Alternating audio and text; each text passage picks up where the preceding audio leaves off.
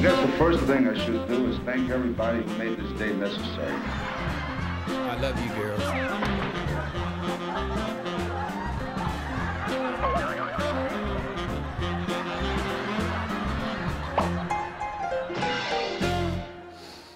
The great theater that is the Hall of Fame spotlight with an attendance of 1. Keith Costas profiling each of these guys for us over the next couple weeks, leading to the announcement a week from Tuesday on MLB Network.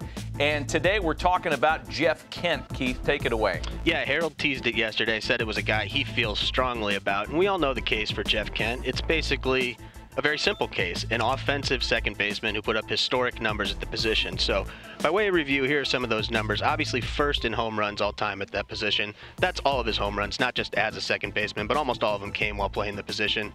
The RBIs, guys, I think at the time, that had just as much to do with the home run hitting in terms of how he was regarded. He averaged 110 RBIs over his 9-year peak. That led the National League in that span. But you have to consider what the context was, guys. He was hitting behind Barry Bonds for a good portion of that time. He had the most plate appearances with runners on base by a good margin in that 9-year span. Now, 307 and a 912 OPS, obviously nothing to scoff at, but look at those rankings. You have to remember what offense was like in that time. So we try and look at it context neutral here. Now, this is not the be-all, end-all, obviously, guys. You can call me a nerd and say, you hit the most home runs on second baseman. That's the end of the case, and I would say, fine. That's reasonable. But here's his offensive WAR. Just twice did he rank among the top 25 players in baseball. That's at all positions in terms of what he did offensively. Now, you look at other second basemen that aren't in the Hall of Fame, how many times they ranked in the top 5 at second base. Kent did it 7 times. Now, these are great players, but I'm not sure. Was Jeff Kent a better player than Chase Utley? Was he a better player than Lou Whitaker? Was he a better player than Bobby Grich, Willie Randolph? I don't know. I didn't see some of those guys play, but that feels like an appropriate group to put him with. Davey Lopes, another guy who's kind of a one-trick pony, stole a ton of bases. Are we going to put him in the Hall of Fame? So I don't really have a strong opinion about Jeff Kent one way or another, but he's right on that line for me, guys, and it's a hard line to decipher. What is your, how do you kind of work your way around all this for Kent? Because I have an opinion on him too. Yeah, I'll okay. listen to you first. The hard part for me, and I don't know if you feel this way, Keith, but there are certain players that have done such a fine job in their career, and their career numbers put them in a place where comparables come. So guys that are already in the Hall of Fame, Ryne Sandberg and others, you say to yourself, if A is in the Hall of Fame, then Jeff Kent has to be in the Hall of Fame. And I don't know, I'm not a believer in that, to tell you the truth, but a lot of people are. Yeah, that's true. And a lot of people, you know, the guy at second base that is held up in this discussion is Bill Mazeroski, right? He was voted in by the Veterans Committee. Mazeroski's numbers pale in comparison to those of Jeff Kent. I get it, different era for sure, and that has to be taken into consideration. But for me, when you hit more homers than anybody else that's played your position, that's a Hall of Famer. And in the absence of police activity on the back of that baseball card, and for Jeff Kent there was none. There was a little kind of mistruth about a car wash. But, you know, I think he's a Hall of Famer based on the fact that he's hit more homers than anybody else that's ever played second base.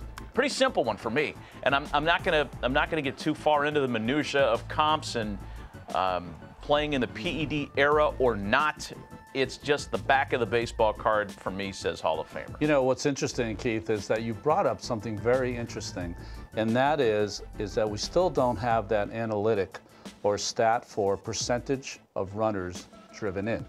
You know, we think about runs batted in, we think about hitting under pressure, this or that, but I mean, if given the opportunity with hundreds of runners on and you don't drive a big percentage in, does that diminish your RBI total? Yep, that's a really good point. And you know, the only guy on this ballot that I feel stronger about is Billy Wagner, and we've talked about him. But Kent's going to be interesting. Has his vote, Keith, gone?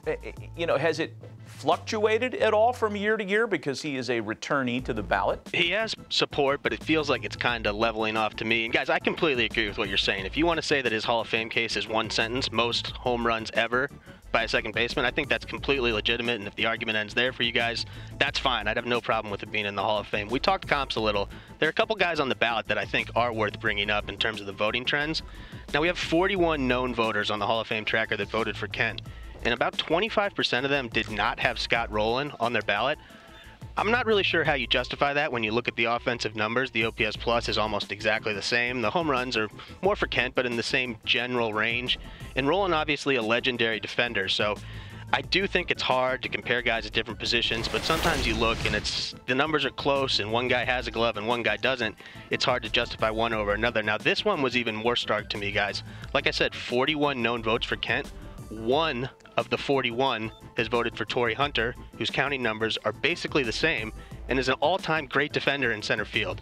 So these are the kind of slippery slope arguments comparing players you get into on the Hall of Fame ballot. Like I said, I've got no problem if Kent goes into the Hall of Fame, but this is the kind of rabbit hole you fall down when you get closer to that line of who's in and who's out. Well, that Torrey Hunter board is really interesting. Yeah. You're right. The counting numbers are almost a push, and the 9 straight Gold Gloves, man, that should separate Torrey or at least even out the vote count. But right, and 41 to 1, guys. Like I said, one of the 41 who voted for Kent thinks Torrey's a Hall of Famer. I'm not sure Torrey's a Hall of Famer, but that seems like a hard gap to justify to me. That's wild. I think it puts us right back to where it usually does, and that is offensive numbers are looked at with scrutiny, and defensive numbers like, well, yeah, he was a good fielder. That's right.